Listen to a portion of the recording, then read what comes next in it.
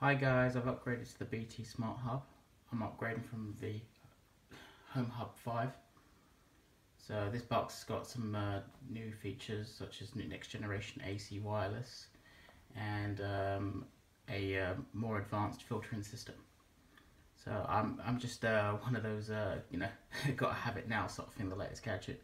And when I saw this, as soon as I saw this available, I had to place an order for it to upgrade. So I've done that now, and it's arrived. It only took 2 days, so that was quite that was very good actually. So it's a letterbox size, so it fits through most letterboxes. But of course, some people letterboxes it might not fit through. And some people don't have letterboxes, so you always got to put that one in mind. So it's made in China, but it's designed in Britain. So yeah, so I'm just going to open it now.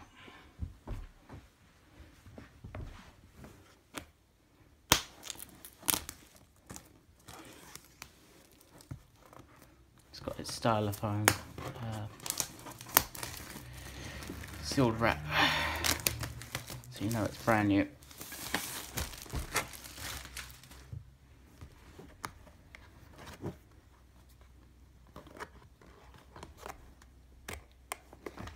Okay, just pull.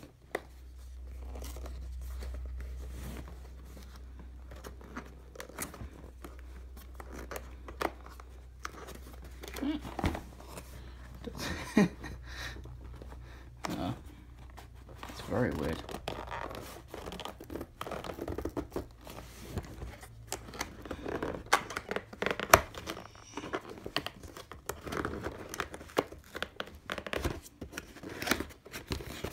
They did not want that to be opened. Okay, so you've got this set up, what they've shown you on the box there.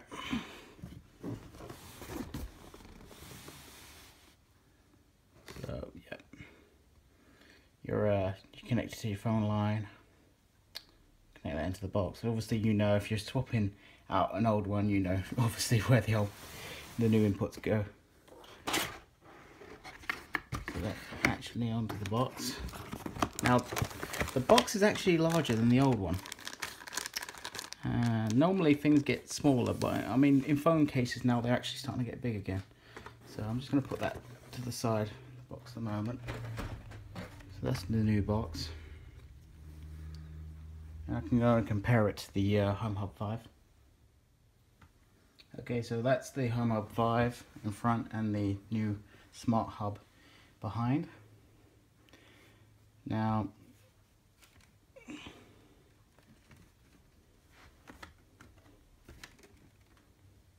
can obviously see that it's twice the height, but it's about almost the same width, just slightly wider. So, and then the back ports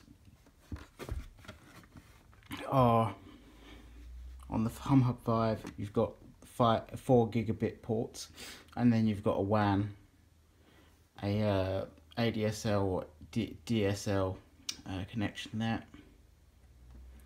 And the power input, the power on and off, the USB. On the top you've got the WESP button, see that right there, and the restart on the top on the HomeHub 5. Whereas on this one you've got the you've just got 4 gigabit ports here, 1, 2, 3, 4. A USB. Now I think it's just a 2.0. It would be nice if they did a 3.0 USB on the back of it, but we were expecting it on the HomeHub 5 and we didn't get it, so I'm guessing we didn't get it on this one either. So you got the off on switch, your power input where you plug it in, your factory reset pin. They put the WESP on the side for some reason, and you've got the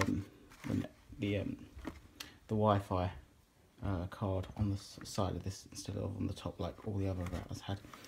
So, well, the clever thing about this one is, this new one, you can turn the lights you know, you can change the brightness as well and turn it off, whereas on this one you could only change it to 2 brightness levels and that was it. You couldn't turn it off, so there was a light strip there when it's on.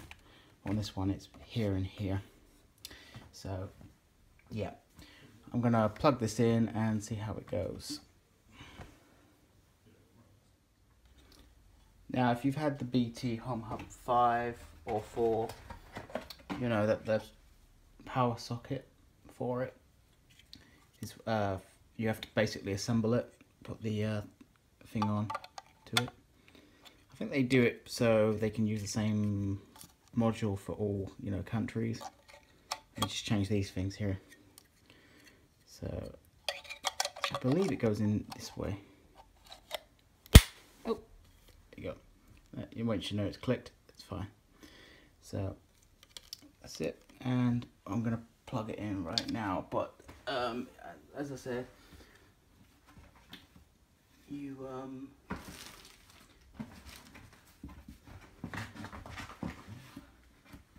get your instruction manual, I mean the welcome user guide right there, and you get your old hub recycle if you want to send it off to recycle.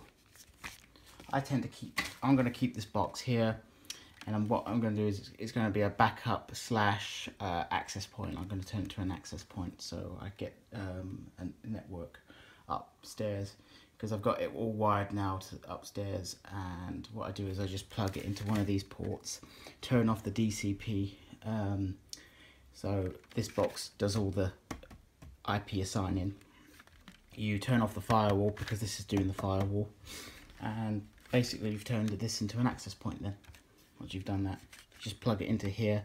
Unfortunately you can't use this socket, you have to plug it into one of these, and then you've got 3 additional ports.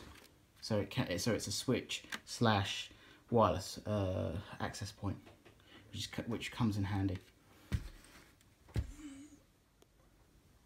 Okay, so first I'm going to connect the ADSL slash broadband cable,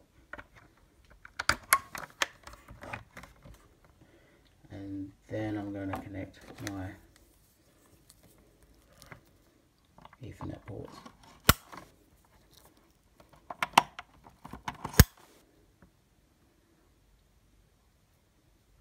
And then finally, the power cable.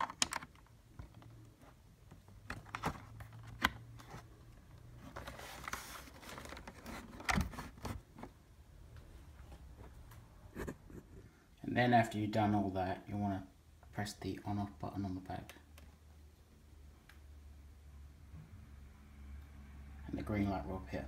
When the connection has been established, it will go blue. Now on the Infinity boxes setup, you don't have to do any you don't have to type in your you know your details to log in to the online web, so it just does it all for you, which is kind of good.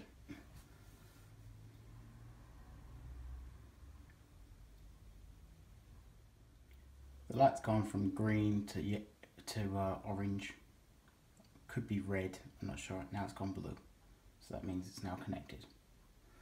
Now you can do the setup 2 ways, because what you get is your BT passport code on the back, but you can change that if you're a security nut like me, and I always like to have a unique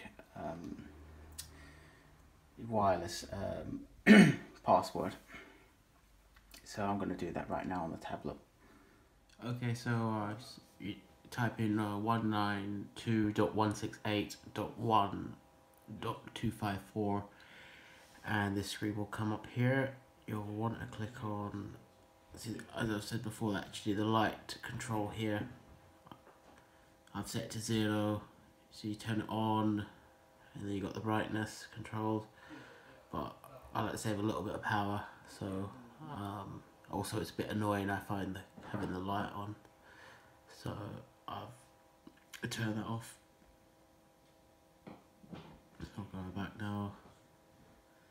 go into the advanced settings and you want to click on wireless.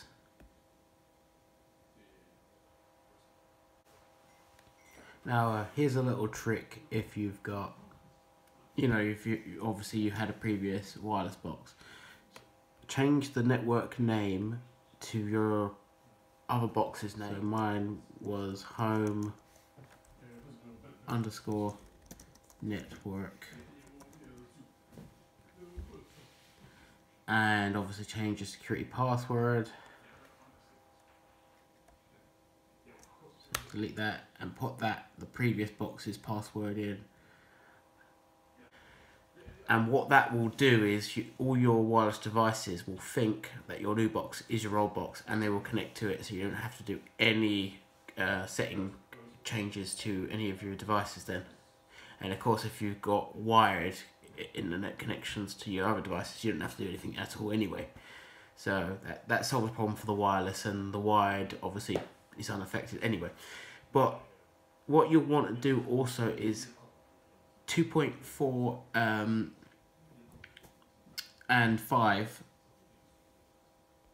are running together, but you want to run them separate, because what will happen is it will be very hard to determine. Sometimes it'll switch on its own to 2.4 where you want to keep it 5. So press separate bands, so it's 5 gigahertz, and obviously put a name. I put -5, and the 5 is for obviously the 5 band.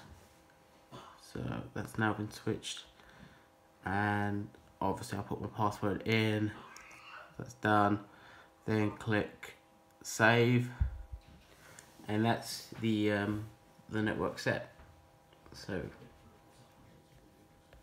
that's all you have to do on your box, and your box is set to work, and it should take the place of the same as the old one. Well, thanks for watching, and don't forget to subscribe. Bye for now.